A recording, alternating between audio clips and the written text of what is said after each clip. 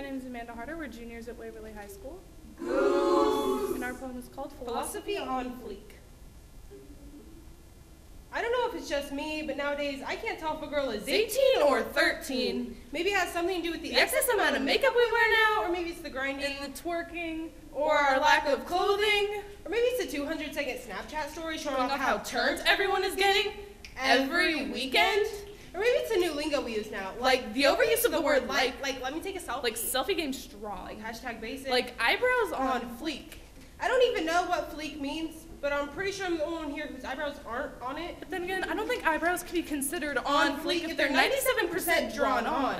And if you're sitting there tweeting about how your eyebrows are on fleek, I'm just gonna assume that your sense of self isn't. Why not future on fleek? Life on fleek, Education on fleek. family on fleek, Health on fleek. These are the basics we need to focus on. See, we're too busy getting made up, dressed up, and fixed up, not worrying enough about what we want to be when we grow up. When did our social life turn into social media? When did we stop reading books and start reading tweets? When did we turn our number 2 pencils in for eyebrow pencils? And why are we always concealing our flaws instead of celebrating them?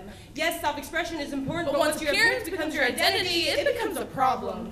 We have a problem. We need to find a solution to fix the problem, But we are a part of the problem. The first thing we do when we get up in the morning is check our phones to make sure we're still being paid attention to make sure people are still liking our selfies and reblogging our posts. We feed on attention like we're hungry. Hungry for followers, hungry for upvotes, hungry for retweets. Each notification boosting our confidence more and more. But if our phone remains silent for more than 10 minutes, we feel as if we've been forgotten. Craving that attention, we post another status, hoping to get more likes than the last time. The attention becomes an addiction, and the funny thing about addiction is that you need more and more of that stimulant each time to get the same high.